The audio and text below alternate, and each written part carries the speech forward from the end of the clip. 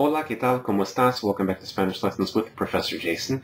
Today we're going to focus on the pronunciation of vowel sounds, but not the pronunciation of single or simple vowels, because I've already uploaded a separate video on the basic vowel sounds, right?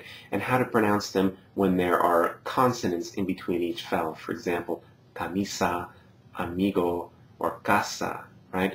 What I want to focus on in this particular lesson are the vowel combinations.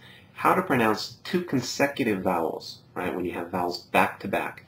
And the main question will be, do we pronounce those vowels together in a single syllable? For example, bueno, the u, e are pronounced together, bueno. Or do we separate them out and pronounce the vowel combination in two distinct syllables? As in, for example, poema. The o, e are pronounced separately, poema. So we're going to look at that question. I'm going to provide a couple of rules and bunches of examples so that we'll know when to pronounce two vowels distinctly in separate syllables and when to combine them into a single syllable. Okay, here we go. Okay, so first of all, you may remember that in Spanish we have 5 vowel sounds, right? They are a, e, I, o, and u. On this slide, I have them divided into so-called strong vowels, a, e, o, and weak vowels, I and u. Okay, this distinction between strong vowels on the one hand and weak vowels is very important because that's basically what determines how to pronounce vowel combinations.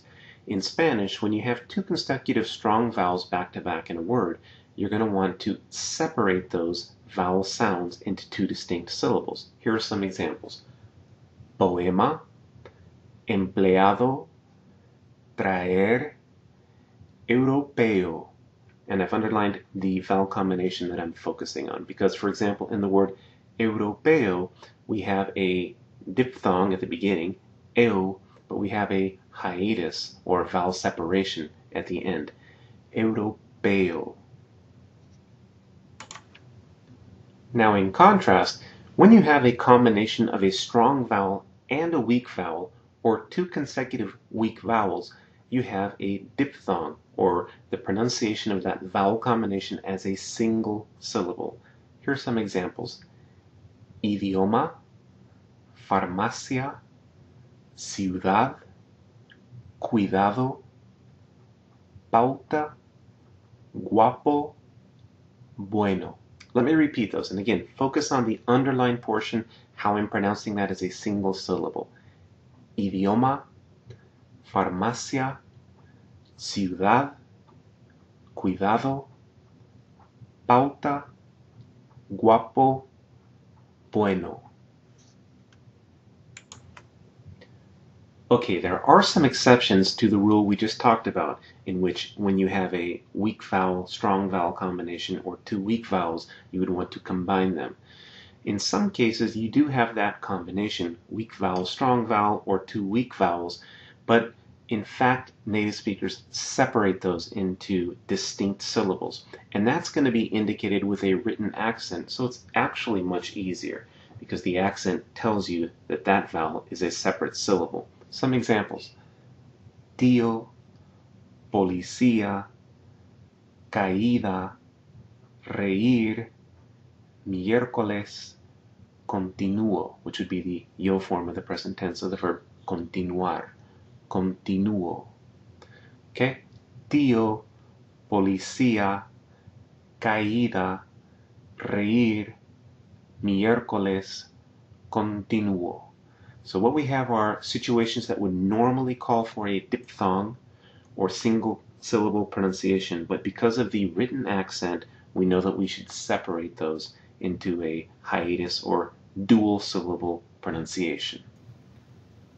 Okay, so we've just taken a look at the rules, the basic rules for pronouncing vowel combinations, and plenty of examples. What I'm going to do on the next slide is put up some more examples of words that would apply to different rules that we've just discussed, and see if you can pronounce them correctly based on their spelling and the application of the rules we just talked about, okay? So as I put up the slide, you read through them out loud, and try to pronounce them correctly, and then I'll come back and go over them with you, all right? Here's that slide.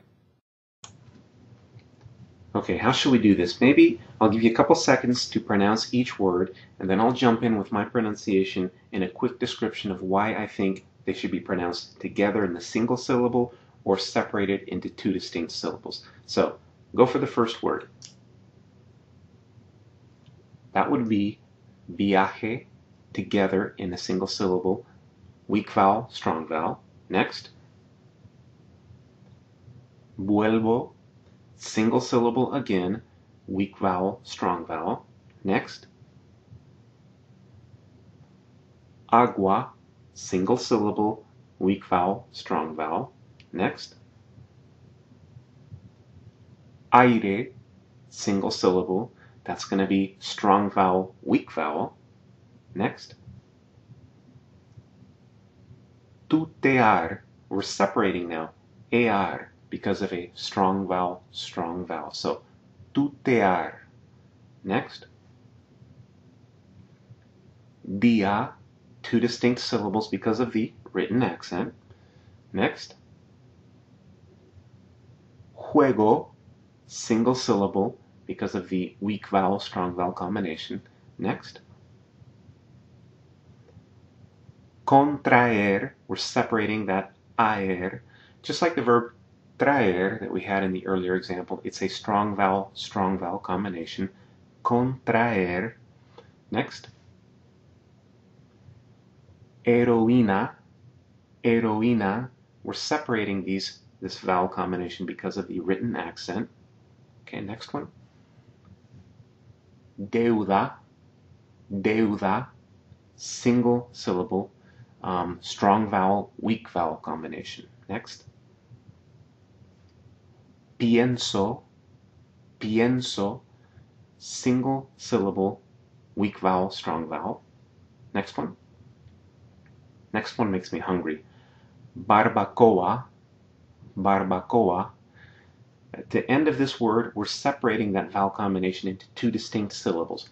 Barbacoa, because it's a strong vowel combination. As is the next one, hint, hint. Peor, peor, two strong vowels. Next one. Causa, causa, a strong vowel, weak vowel, so single syllable. Causa. Second to last. Aún, aún. This means still or yet, the sort of a synonym for todavía, but it has a written accent. Aún. So we're going to separate that strong vowel, weak vowel combination. Unlike in the final word, aunque, aunque. We're combining those two vowels, aunque, because we have a strong vowel, weak vowel combination. Okay, that concludes my presentation on the pronunciation of vowel combinations in Spanish. I hope that you found it to be helpful and useful and cleared up some of the confusion. As always, I welcome your comments, your questions, and suggestions, so please do take a moment out of your time and leave me a comment letting me know what you thought about this video lesson. And this has been Professor Jason. Thank you again for watching, and I'll see you at the next lesson. Hasta luego. Ciao.